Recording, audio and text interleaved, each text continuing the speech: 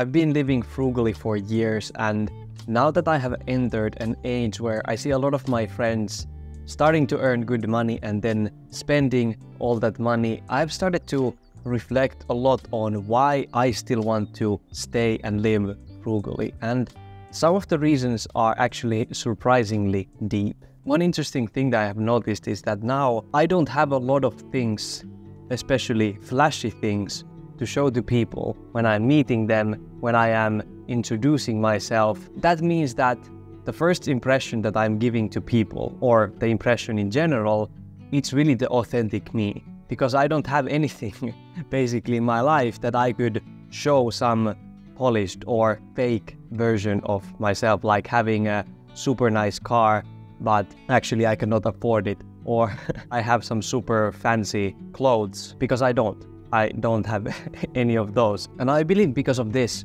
the connections that I have made as well are based more on the personality, who I am, and not some sort of status thing.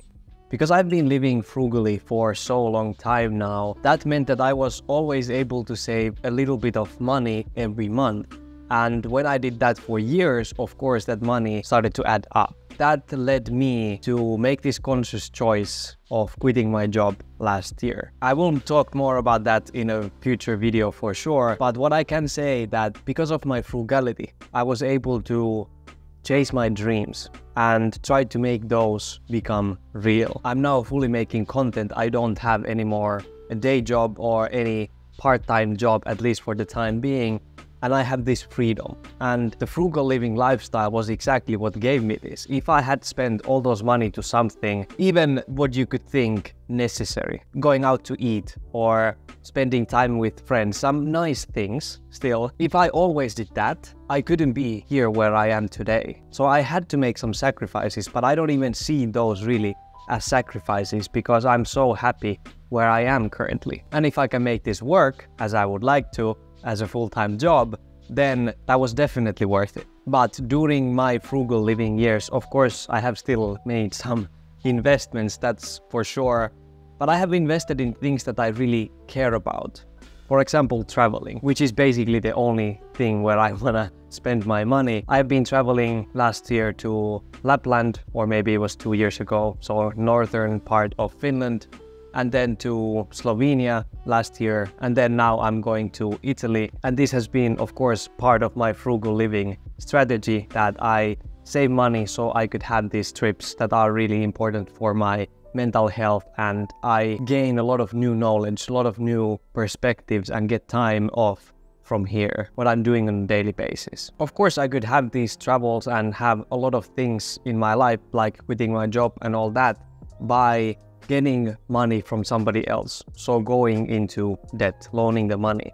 But I have kind of this rule. It's not really a strict rule, because I understand that there might be some exceptions, but it's basically called the no debt rule. I'm sure many people have the same. The idea is that I want to be able to afford the things that I buy. If I want to have a trip, I want to be able to afford the trip and not go into debt, so that I can do that. Because somehow this rule and mindset makes everything simpler for me. When I know that I can only buy this thing when I can afford it. And of course, it at the same time prevents me from buying things that I don't really need. Because if I cannot buy it in that moment, I have to think a lot if I want to buy it or not. I know people who have taken loans to buy, for example, cars, and the interest rate was so bad that they are still paying those years after, and they don't even have the car anymore. So it ended up being a really bad deal, and they are still paying for those. And these experiences, these stories, what I have heard from people that I know, they just reinforce this lifestyle and idea what I want to have. And I understand that when we are talking about house, we want to buy a home, this doesn't really apply, because then you would have to save, I don't know, a lot of time, decades, to be able to afford that. And more often than not, that is not wise decision because of the inflation. But the point is here that you think beforehand, is that financially a good investment or not? Will I earn money from making that investment, taking that loan or not?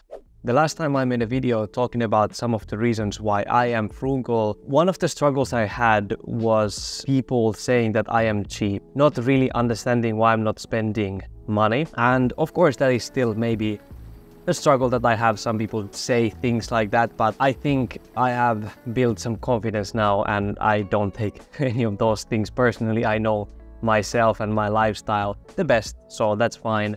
But some struggle that I have had recently is related to me feeling guilty about spending money. When I am buying something that I know that I kind of need, still I have this feeling, should I buy this or not? I think it's a struggle that many minimalists have in general, but I would say that that's a so small thing in the grand scheme of things when I'm thinking about my frugal and minimalist living lifestyle, because it has taught me a lot, so many things. It has forced me to really think what is important to me and how much do I actually need in my life to live a happy life. Do I need this thing that everybody seems to have? Or do I need that? Or do I need anything? Not having so many things in my life reduces the physical clutter, that reduces a lot the mental clutter. Currently, I feel my mind is so clear because I have the simplicity there. And certainly, I have got a lot of gratitude and appreciation for the clothes and for many other things that I have in my life that are not in amazing condition. Like, for example, my laptop is quite bad. I still feel amazing that I have that and I'm able to have it still, even though it's so old, but it works. I still have the same phone that I've had for the past 5 or 6 years because it works.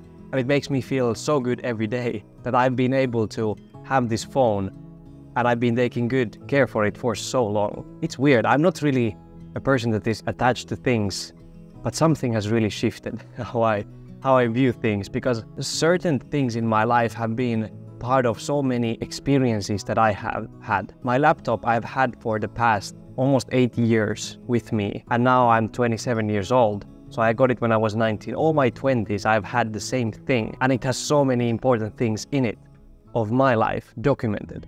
There have been times in my life where I had to survive with little money spent, and also many times where I didn't have to, but I really wanted to not spend more, like overspend. And that forced me to improve my problem-solving skills and to find some hacks. How can I save money here? How can I spend even less than I initially thought or I would like to? Many of these things that I have learned, I have actually packaged in my new online course, Simple Life Blueprint. There's actually a whole lesson about frugal living there, where I talk about more rules, principles, misconceptions, tips and tricks when it comes to this frugal living minimalist lifestyle. And then I also thought about the next step, which is the fact what I was talking about before, the social pressure when it comes with this lifestyle choice, because it's not that common, at least where I live. I created a whole lesson in the course also about this thing, because I know that it's 95% sure comes with this lifestyle. It's not enough to just know how to live it, but also how to deal with everything that comes with it. This is a shameless plug for my own product, because I am so sure that it could help you like it helped Rachel, who after taking the course said, I have more structure to my life now. I believe this course is absolutely valuable. Instead of watching tons of videos on YouTube, I think this one course can put anyone in a good direction. Absolutely smooth experience and filled with a sense of fulfillment. If you are interested in frugal living, minimalism, simplifying your life overall, this is the course for you. The link is in the description. My future aspirations and plans when it comes to frugal living is, of course, to stay frugal. And remember that flashy things are for those who want to play the status games, and I am not one of those people. And then also build a community of like-minded people who have the same aspirations as me, and that is my plan with the course that I have created. So check it out, the link is in the description. Thank you so much for watching. Remember to stay kind and meaningful in your own beautiful journey. See you in the course or in the next video.